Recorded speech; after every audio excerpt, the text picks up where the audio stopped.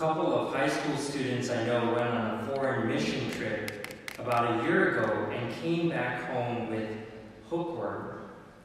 Now, apparently they had picked it up walking barefoot on a beach that had contained contaminated soil. In fact, it is quite well known that our feet can be an environment or like a petri dish of all sorts of gross things. And so parents who've seen or caught a whiff of their kids' gym shoes while cleaning their room are probably shaking their heads right now in agreement. But can you imagine what the disciples' feet must have been like? Or maybe you don't, but it was in the readings today. Well, 12 grown men who lived in the Middle East and had to walk everywhere they went. Their feet might have been very rough, callous, dry. They definitely did not lotion up, and definitely a bit smelly and dirty. Yet the Lord of Lords, the King, the Messiah, the Savior of the world, God Himself, didn't seem to care about getting dirty or touching the disciples in their filth.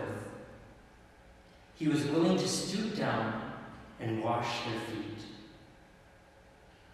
In fact, everything about this Holy Thursday night speaks about this desire for Jesus to draw close to us in love, especially those places that seem most undesirable. And He does so without discrimination or worry about what is to happen next.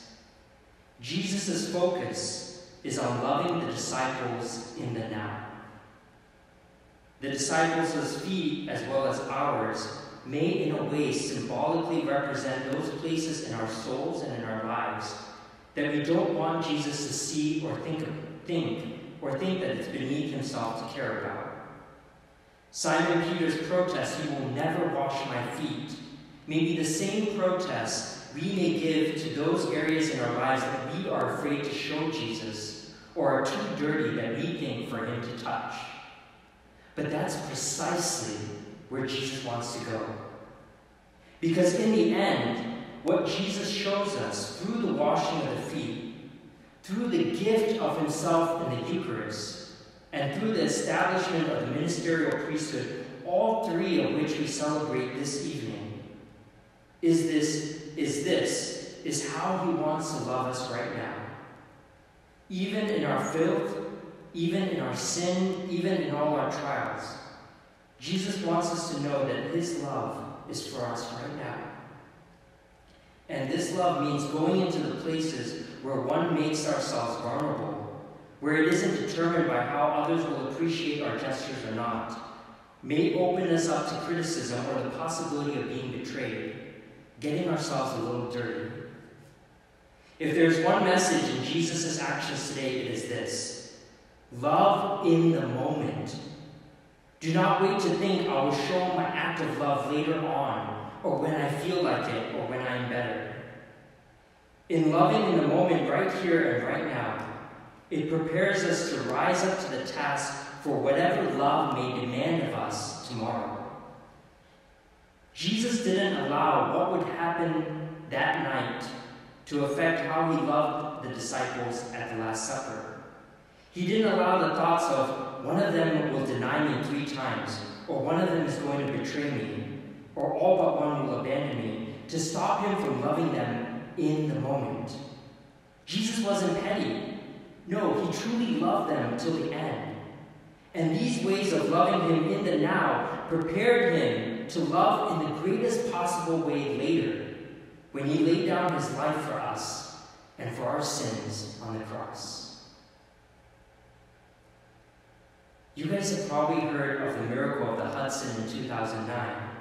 Captain Sully of U.S. Airway Flight 1549 took off LaGuardia Airport, and as he gained altitude over Manhattan, his plane ran into a flock of geese, killing his 2 engines in the plane. In a span of 180 seconds, Captain Sully had to decide what he was going to do, and he said it was the eeriest sound in the world.